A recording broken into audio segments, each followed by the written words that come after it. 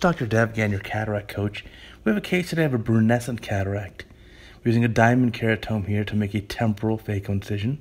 Single plane of an appropriate tunnel length. That looks very nice. There's very little red reflex, so we're going to adjust our microscope. Those two lights you see on the central cornea are the coaxial lighting with the oculars, and that gives us a better red reflex. Even then, it's still not a great view. We could certainly use trypan blue dye in this case, but I think we'll be able to make a beautiful capsulorhexis just with this illumination alone. So when we look at this, there's the rhexis. We don't want a small rhexis. It's very important in a brunescent lens to have a sufficiently large capsulorhexis, at least 5 millimeters. And again, we're using the forceps that are marked off at 2.5 and 5 millimeters from the tip, so we can judge the appropriate size as we're making it. Taking our time here, going reasonably slow to just make sure we're going to get a round, intact capsulorhexis, and that looks just beautiful. Now for hydrodissection, we're going to intentionally try to get this nucleus out of the bag. Why is that? Well, we know that these brunescent cataracts tend to have that leathery or fibrous posterior plate. So the posterior aspect of the lens nucleus becomes very hardened and, like I again said, leathery. That's probably the best term. It doesn't want to split easily. So here's the entire big nucleus. We're lucky this is a myopic eye, so there's plenty of room. And we've just flipped the nucleus over. So now the posterior aspect of the lens is facing the phacoincision. That's a recoating of the endothelium with our dispersive viscoelastic. At this point, we'll get our phacoprobe, and we're using primarily torsional phacoenergy. We've got it set to a very high power setting. We can use some phaco power modulations. Use a new phaco tip. Make sure it's nice and sharp. And we'll insert that into the eye. And we also notice that the incision is a little bit leaky. That's good. We need to keep it cool. Buzz the probe in the center. Get the chopper around the equator of the lens, and boom, separate it into two big pieces. Buzz again into the central part of this nucleus, this half. Chop around the periphery and try split it again. And it may keep falling off the tip because of the nature of this cataract, but there we got a good crack and a good split. So we have one quadrant free here. There it is. Again, phaco power modulations are allowing us to use a minimal amount of energy. You also know that there's good draping here. All the lashes are out of the way. The lid margin is completely isolated. So we're taking our time using this phaco probe and the chopper to just take out the first half. And so that's the first half has been broken up into 2 quarters, and now each quarter is being subdivided further, just like that. And sometimes the pieces won't separate fully. That's okay. Again, they are leathery. This is fibrous, and there's a hesitancy for these pieces to separate. We'll just take our time using the phaco probe, getting the pieces one by one, and aspirating them down. We want to have a high vacuum setting here, so at least 400 millimeters of mercury, depending on the size of your phaco tip. I like a sufficiently large infusion pressure, at least 80, maybe more millimeters of mercury of infusion pressure. If you're using a machine with bottle height, that means a relatively high bottle height, at least 100 centimeters above the patient's eye level. Well, why did I stop? We only have about half the nucleus out. Well, it's time to recoat the corneal endothelium. So more of the dispersive viscoelastic. We're recoating the central endothelium here. That looks great. The flow in this case is pretty high, 35 or 40 cc's a minute. And that's going to wash off some of the viscoelastic from the corneal endothelium. So we'll lose that protection. And so that's why we recoat it. In addition, when we put more phaco power in the eye, we need to protect those endothelial cells from that. So again, here's the second half. We're trying to chop it into further small pieces. I think we should be able to get it here. That's great. And even then, it's still fibrous. So taking our time, separating these out. And this is going beautifully. Now you also keep attention to the incision here temporally. It is leaking. We want that. We don't want a tight incision here. This phaco probe is going to get hot, and we need to avoid causing a phaco wound burn. Of course, power modulation is one step, but having a sufficiently large incision that will leak a little bit is another step to help cool things down. Plus, we want to float in the incision and not let the phaco probe get pushed against any side or roof or floor of the incision. So we're doing pretty well here. Very little nucleus is left. Taking our time to take this piece down. Now, where's the chopper? Look at the position. Protection. We got to protect the capsular bag. We don't want it to come up. How much epinucleus is there going to be? Almost none. How much cortex? Very little. So after taking down these nuclear pieces, nothing is going to weigh down the capsular bag. So we'll put the chopper in that protective position. I'm going to re-chop it just a little bit more. There we go. And again, we're showing you the video unedited and in real time just so you can see every little detail.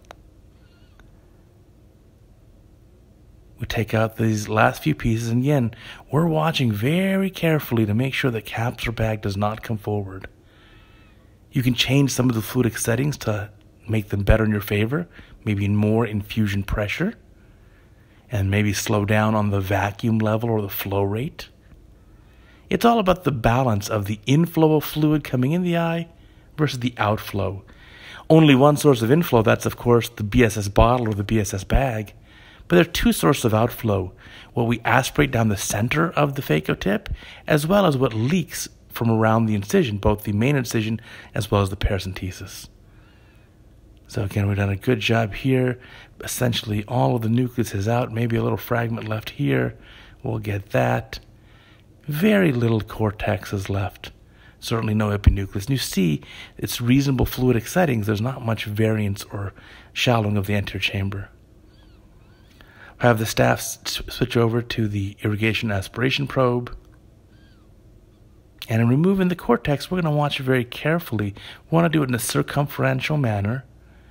And we just also want to double check to make sure the zonules are normal. So that means looking at the capsular edge. That right there is a reverse pupillary block. And we lift the edge of the iris up to break that. That's why the anterior chamber is so deep. You recall I said earlier this patient's highly myopic. So removing the cortex here, looking very carefully to make sure the edge of the capsulorhexis doesn't move. And we want to also confirm that we do have the whole capsulorhexis intact, and we do, and that looks great. So again, removing all the cortex here.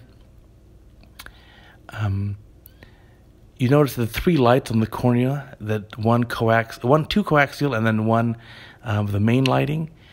Those are important as well to give us good visualization of everything. But keep in mind they can exaggerate the amount of material that's left.